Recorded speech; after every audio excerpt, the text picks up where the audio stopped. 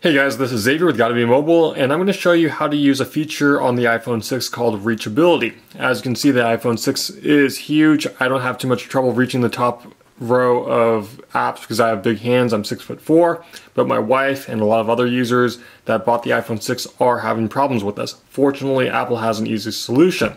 Now, as you can see on the iPhone 5S and the original iPhone screen size, it's really easy to reach a whole screen. It's not a problem. Same on the iPhone 5S, is Apple made a big fuss about this being the perfect screen size at a 4-inch screen. Now we're at 4.7 inches, that's quite a stretch. Even with my big hands, I can get to the top of the screen, but I'm going to have problems with the iPhone 6 Plus. Now, I'll show you the solution. Really simple, you can use it on any screen on the iPhone. All you need to do is tap on the home button twice,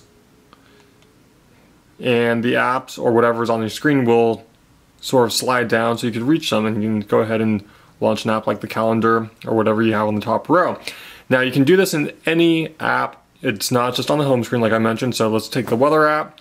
If there was something up top that you wanted to tap but you don't want to move your hands, just tap twice and it slides down. It will take some time to get used to. You don't want to press the button all the way down. You just want to tap it without pressing it down. And as you can see, sometimes when I do that, it doesn't take. So you can do it once to slide it down, do it again to slide it up. I'll show you a clock app. And say you're having trouble reaching up here to slide the numbers around. You could just double tap, bring it down, and now you don't have to stretch your fingers to reach it. So really, this is a really useful action if you've got small hands or if you've got big hands and you're using the iPhone 6 Plus. This is Xavier with Gotta Be Mobile, and this is the iPhone 6 running iOS 8, and this feature's name is Reachability.